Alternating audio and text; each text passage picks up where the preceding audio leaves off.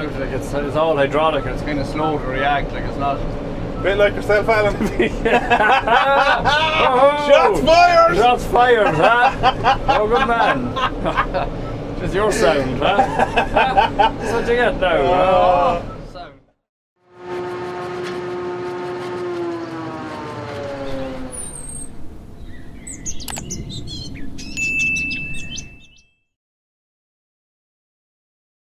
I'll tell you one thing, Big Jimmy's a big man, but he's a bigger man in the cab of that truck. What's the crack in here? What do you think of the Zetor? Well, I would say the jury's still out. Is that the most political way to put it? Oh, don't be like that, Alan. Like, you're always complaining about something, like. Yeah, I know. Don't be like that. It's a fine machine. I was rare driving Crystals, like, and, you know, it's kind of hard to let go of them. You're not impressed with the new Crystal? Well, this is the first bit I've done with it, like, so. Yeah. I haven't done a whole pile, like, so. It's got plenty of power. It's not short of power. I think we might make an attack with 2 mowers later if we're lucky. Yeah, we're hoping we get the weather to put the 2 mowers on her. We'll see. But no, power. There's plenty of power. It's not short of it. Like, I think it's comfortable on the road with that Carrera front axle. Well, that's definitely one of the best parts of it anyway. It's a good axle. That a lot of moving parts, but if you keep it greased, it's fine. And dairy farmers would be good at greasing yokes. The super. I don't know what they like down your way, but they don't even buy grease up our way. Like they wait till I come to grease it for them. But yeah, it is comfortable. Yeah, it's going to take a little bit of getting used to with the gear stick. I think they're trying to go back to like the old 40k tractor with 3rd and 4th gear back to front. They've kind of gone a little bit back to front here, but yeah, there was really no need to do that. Like look at with that gearbox. I don't know who built the box. Maybe it's their own box. I don't know. Jimmy's under pressure. He's under pressure. He's hanging out of the steering wheel. He is swinging out of her. Maybe there's no power steering on that tractor. You know. Jimmy'd make power steering out of it, but he's some boy. Tell us what are we at today anyway? Well, Big Jimmy, James Mackay, decided that he wanted to take out that Fraser trailer in the 4000 and I think he only borrowed that trailer. Did he? Yeah, it's not his trailer. I think was it not? He had it for some charity double shot. Oh, right. But he obviously didn't get enough of it that day and he wanted to use it again. He didn't get enough of it, so he wanted to bring it out again for the crack. So he's drawn his own silage home. He said he'd leave a few smaller swards here for us to lift. He was kind enough to take the headlands out of it for you. He was, yeah. Big harvester. I think, I think the despair of me filling a load like in that big trailer a while ago. But yeah, we just came over here to give him a hand for the crack, just for a bit of a schneer, really. And we wanted to get the Zetor on the Mex 6. We wanted to get we did, yeah. And see how it performed. We had the TM on the Mex 6. The TM was dyno at 165-ish horsepower. Right, okay, so she's about the same. About the same, yeah. Really, like. Yeah, so it's going well enough. There's no bother driving the harvester. There's plenty of power on it. No. It's a pretty simple tractor to operate. Hydraulics, all your hydraulics are all electric on it. But it's very simple. You just have some timers here.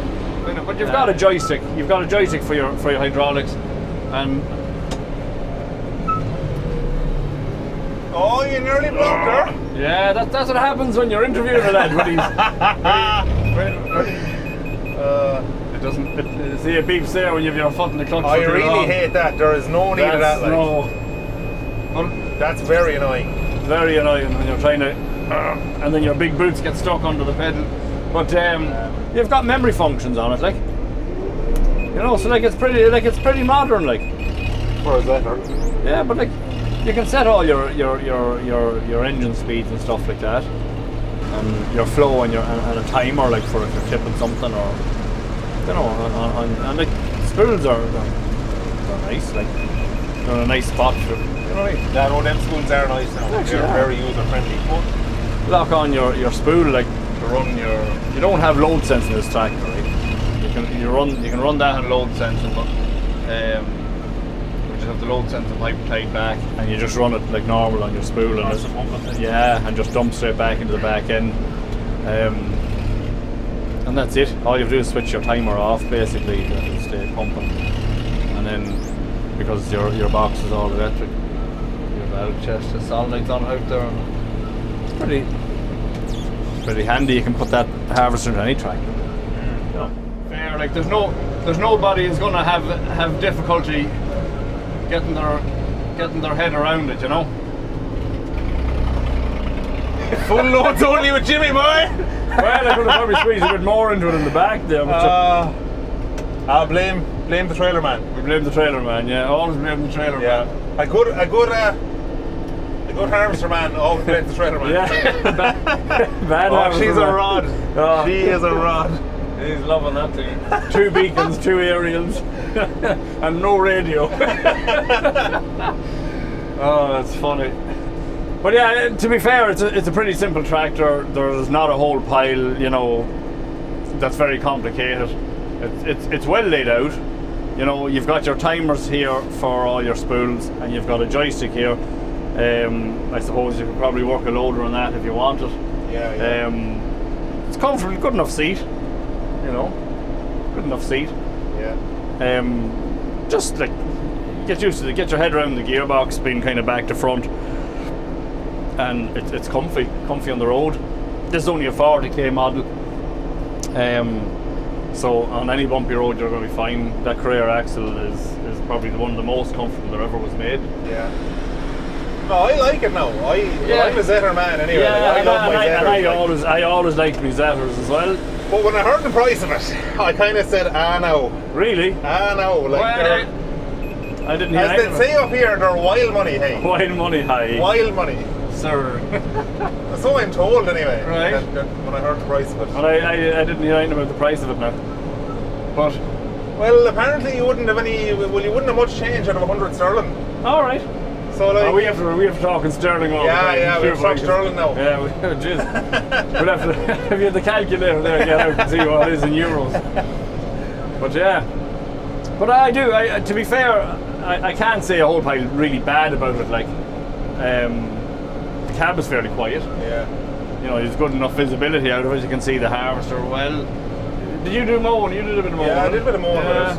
I thought it was grand, but like, you know, it was mowing, but just mowing a 10-foot mower. Yeah. So if we could get the 2 mowers on it now, we test it out.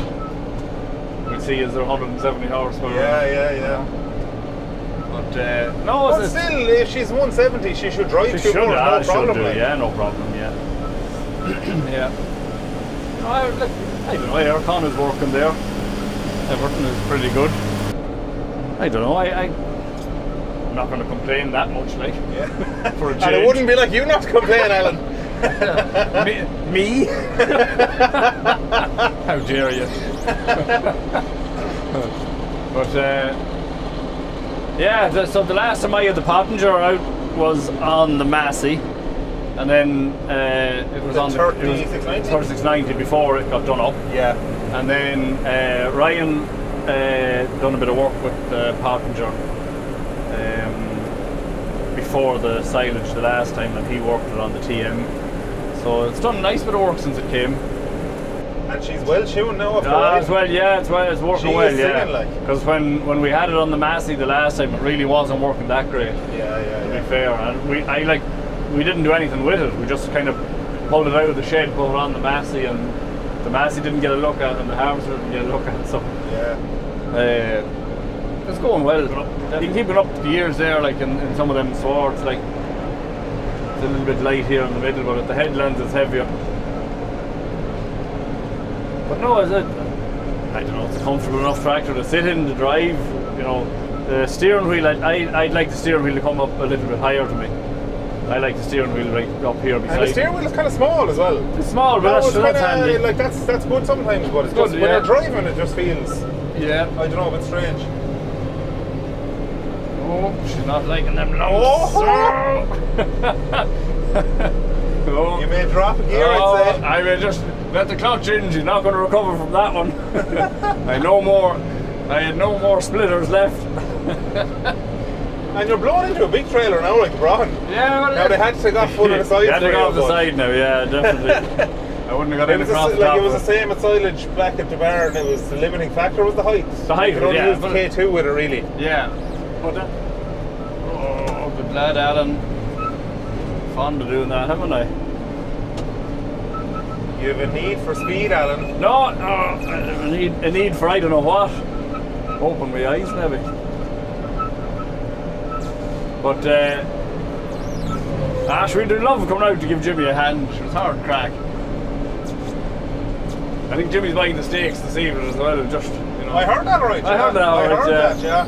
Might go across to the Ramble Inn there, you see, for dinner. Jimmy'll buy it. Jimmy's sound. Now you, this is Zetor, man. What model of a Dyke's engine is in this?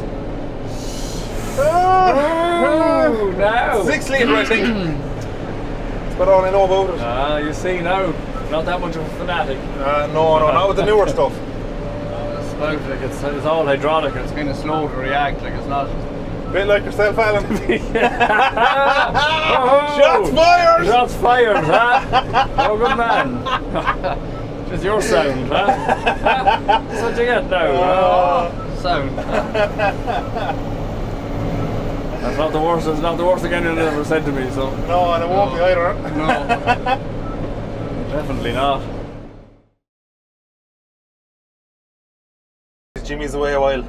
Jimmy's away a while with a little Ford. 3 miles is a long draw on a Ford 4000 it is, trailer. And then I'm not so sure if he can tip it all on his own. Yeah. He might have plugged into something else with a bit more capacity.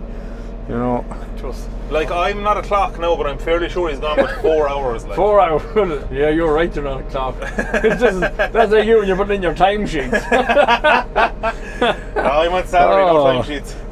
Just as well for the company you're on a salary. If that's the case. Huh? Oh man. You know, see my use of cable tie. Tasty. Tasty. Yeah. Yeah. This tractor is actually heading to the ploughing. Is it? Not with GRASSMEN now, but Ray's a Finvoy.